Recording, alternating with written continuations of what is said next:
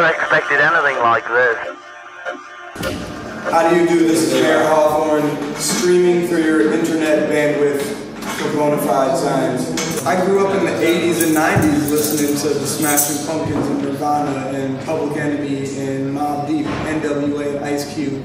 So I have no idea what it was like back in the 60s. I can only watch videos, you know, black and white videos, and I can hear stories from my parents and from Dennis Coffey on the album. But, you know, I approach the music from, you know, the only angle I know, which is through hip-hop. I don't know, I like to let other people call it whatever they want, because everybody wants to call it something different, and that's totally all good, you know what I'm saying? It's like, I don't care if you want to call it, you know, Baroque, orchestra, chamber music. It's as long as you're listening to it and loving it, and you know, you can call it whatever you want. The first record was real raw. I mean, and it started. This whole thing started from being a hip hop DJ and producer, and I was getting sued for sampling old soul music, and that sucked. So I decided I would make my own samples.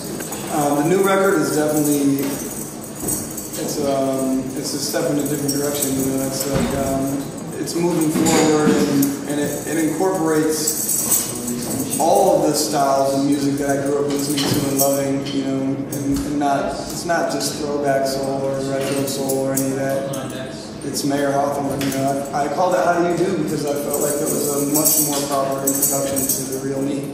My motto is always flashy but classy. So I gotta stand out from the crowd and do my own thing always and be original and unique, you know. And that's the shit I learned from my grandma. Like she was my style inspiration. My grandma Shirley. She always kept it hella classy. She would wear like the most just flamboyant stuff. Like you knew, like when she walked in the room, everybody was like, whoa, you know.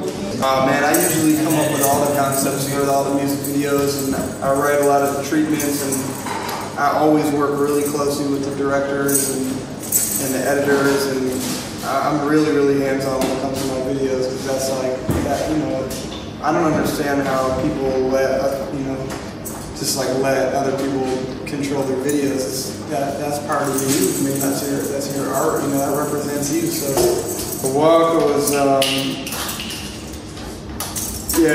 mean, it was basically, I wanted to do something totally unexpected, which is usually what I'm trying to do. You know, I like to keep people on their toes, so they never know what to expect from me. And for the walk, we took like a really stereotypical argument between a couple, which everybody does every day, and we took it to the absolute absurd extreme where we're actually trying to murder each other with giant semi-automatic weapons. And the girl, when we were shooting that video, the girl, the lead that plays my girlfriend in there, my ex-girlfriend, her name is Taylor Cole. She's fantastic. But she actually, during the filming of that, she mistimed her shot when she's like holding the gun right in the back of my head, and she actually shot me in the back of the head with a blank. And that was eye-opening right there. That you don't want that. Well, you gotta go with MF Doom, Mad Villain. J. Rue, the Zamaja, he was pretty villainous with it, and Mobb Deep, they were villainous, man. Mobb Deep was, they still are, Prodigy. He is one of he's one of my favorite MCs of all time. Redman, there was a dark side, Redman. How do you do? This is Mayor Hawthorne, coming to you live and direct from Manchester, UK. I'm running for mayor and I need your vote. Fun is #1. Come check out the How Do You Do World Tour. I'll see you there. Big bucks, no whammies. Yeah.